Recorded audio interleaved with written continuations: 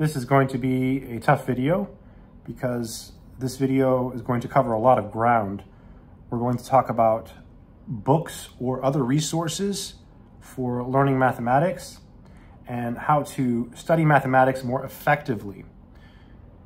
This video is a direct response to a subscriber email. I received an email here from a subscriber. I will leave her name out of it.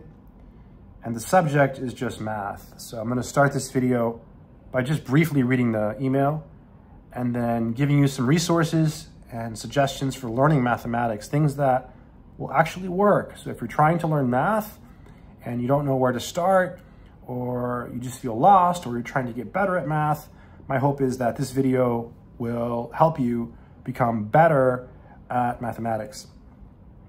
The subject is just math.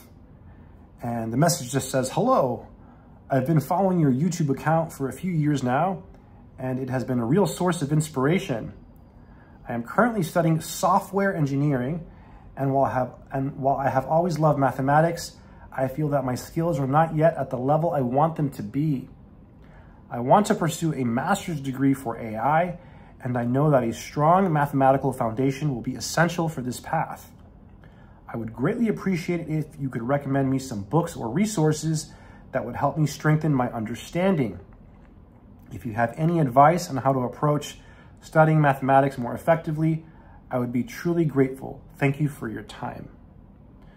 Okay, so I'm just going to focus on a few topics in mathematics in this video because this is a very tough question, right? We can spend a very long time talking about all the great math books and all of the great resources that are out there.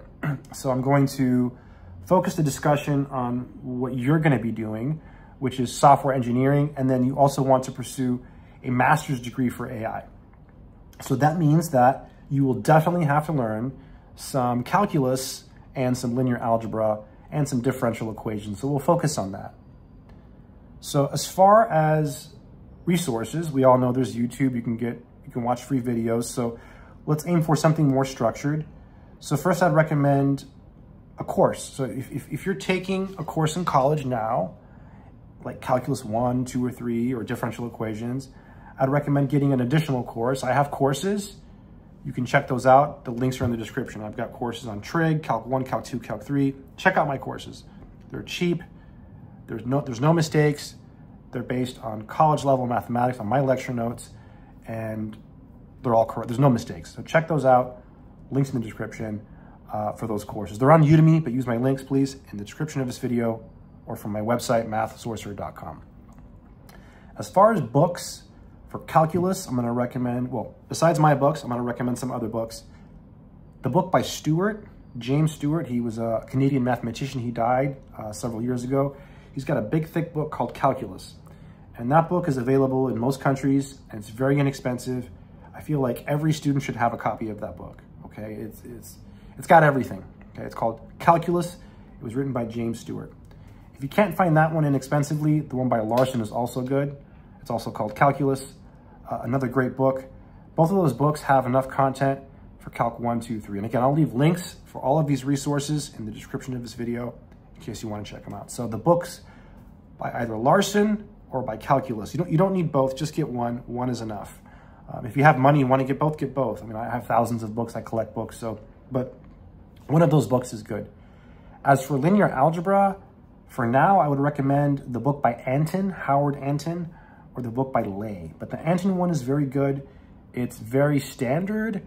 So like if you take linear algebra, when you do take it, because you probably will, it will help you.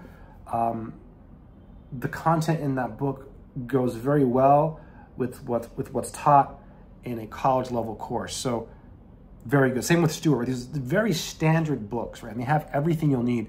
You'll find more in those books than what is taught in a college level classroom, right? Because the teacher can't cover everything in the book. So get the book by Stewart or the one by Larson. Get the one by Anton for linear algebra. And I'm going to stick to just calculus and linear algebra. Differential equations, if you want to learn that, get the book by Zill. That one's pretty good. Or the one by Nagel, Saff, and Snyder. That's also pretty good.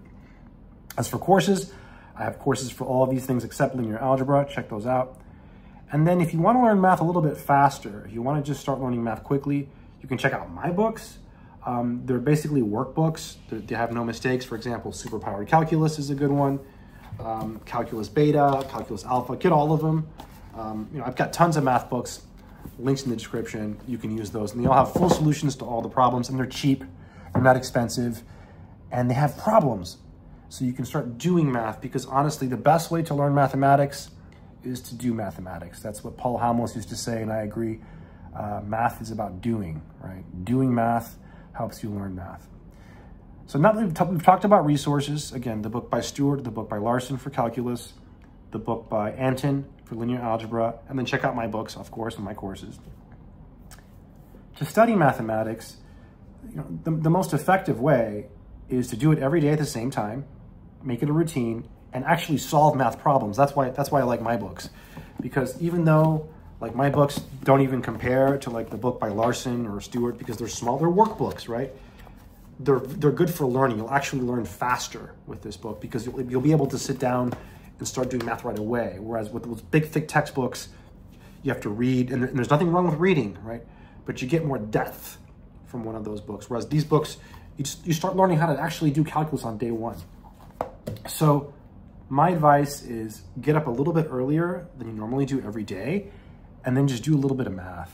Just solve some problems every day. Make it a habit, make it a routine, and you're gonna find that after a week of doing this, you're just gonna be so much better, And honestly, any math that you learn on your own, any math is just gonna make you just so much better, right? You're gonna go to class and you're gonna see that same mathematics being taught in a classroom, in your college level classes, and you're gonna be like, OMG, I already know how to do this. You're just gonna feel so good about yourself, and it's such a great feeling. It is such a great feeling to be in a classroom and like you know what's being taught because you've taught yourself. I had that feeling when I was in my programming classes. I taught myself how to code in C before going to college. So when I was in college, I was like, I know what that is. I knew all the stuff about the C programming language that was taught in the class before it was taught. So it's the same with mathematics. You teach yourself mathematics. It's like, I know what a limit is. I know how to find the derivative. So you can learn pretty quickly that way. So that's my advice. Do math every day at the same time, early in the morning if you can. And I say early for a couple of reasons. One, when you wake up, your mind is fresh. You've rested. Two, if your life is busy, which I'm sure it is, by getting up a little bit early every day, you're just making more time in your day. You're not cutting into anything else.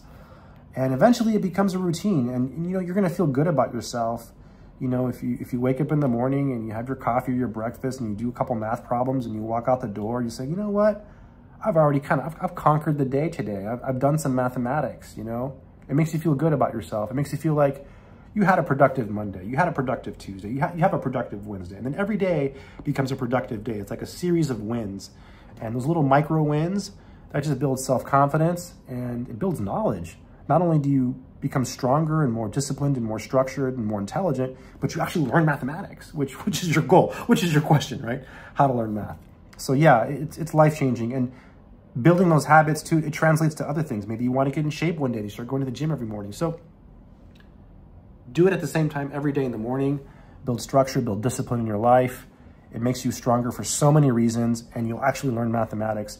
That is the best way to learn mathematics, right? In my opinion, just do a little bit every day. And it's advice that one of my teachers gave me long ago, and I thought, that's really good advice, but I didn't do it.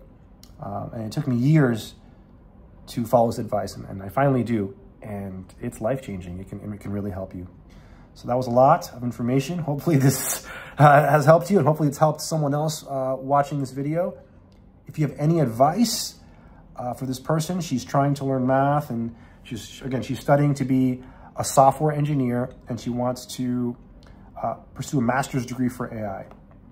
So any advice for her, leave a comment in the comment section. As always, stay strong, my friends.